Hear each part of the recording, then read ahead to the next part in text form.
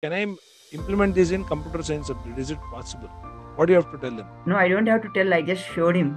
How can we survive? We can only survive by actually making best use of our mind, because our mind dictates the creativity and it dictates the strategy. Yes, Vamshi sir, what concept is this? This is one of the technical concepts that is interview giving concept. Like many people, if they know this concept and they can answer this, they are bound to get interview. What subject is this? Computer science, electronics, all mix kind of. All mix. Okay. Yes, Vamshi sir, let's see. Computer science, mechanical, or whatever is there, everything, electronics, everything you have put together. Let's see how you can do it. I see it's a very difficult concept. Yes, sir. Close your eyes. Yeah.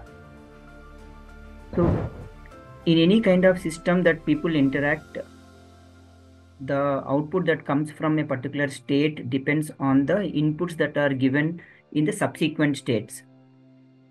So, when the system has to move, for example, if at all I have to press a switch, and if I consider it as an event, then by pressing a switch, I can go to step 1 or step 2 or step 3.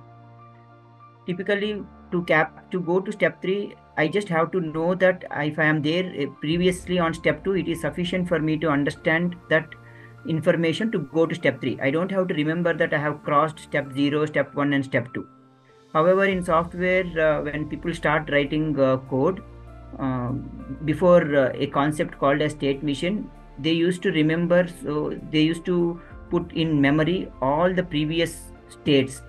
They translate into huge amount of code, and for every state we also remember the past state, and that is causing a lot of problem. It is like a ticking time bomb. Over a period of time, that will increase so much of memory and system will go for a toss. At that point of time, we use a concept called as state machine, because as I mentioned, if I understand that I can go to step 3, provided I know that I have already crossed step 2 is sufficient. So this particular phenomena or this particular kind of design, we call it as a state, and the linking between these these different states collectively called as state machine. So this will avoid the spaghetti kind of code, and it gives a well controlled design which can scale for small systems to much more complex systems. And each state will try to hold one variable which will say that yes, the particular control or the program has crossed this particular stage, so that when the next transition happens, by looking at that one variable state, like whether it is on or off, the subsequent state can take a decision. This is much more controllable. So one of the popular example that is also given is that if I have a bomb and I know that if I set a timer, I can always put plus plus plus and I increase the time, and once the time is reached, the bomb will blow off. However, I don't have to maintain so many variables to understand that so many steps have been taken. I just have to put one variable which will keep track of, like a counter, that the time is decreasing or increasing. Once I reach the required thing, then the lever is pulled and the bomb can go off. This is just an example to let people understand that this is a very powerful concept which will use less amount of memory. Perfect, on dot. Superb. Let's give sir a big round of applause. Great job. What clarity you got after following this technique? How easy it is memorize? Yeah, now the picture is very clear. I know why one step has to be taken and why one step should not be taken. In fact, now by understanding this, I am pretty much sure that whoever are my mentees and students that I am teaching, I can teach them. I can exactly transfer the information to them that they can crack their interviews. There are many children here. I am pretty much sure the kind of jobs we are doing, our kids will not do. Traditional jobs will go away. Correct. If not the job, at least a part of the task will go away, because they are CA and all those people. So in that kind of scenario, going forward after 10 years, people who are creative and who can explain the concepts, have real life experience, will get the lion's share.